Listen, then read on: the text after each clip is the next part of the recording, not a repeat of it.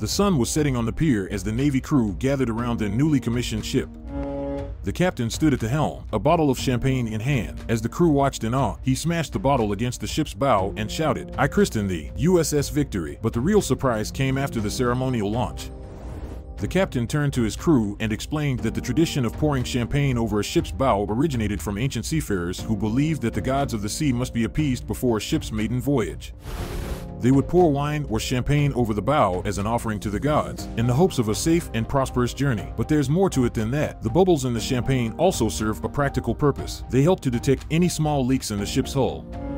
The crew would watch the bubbles, and if they saw any bubbles coming out of a certain area, they knew they had a leak and they would fix it before they set sail. The crew was amazed cause they had always thought the tradition was just for show. What do you think? Subscribe, folks.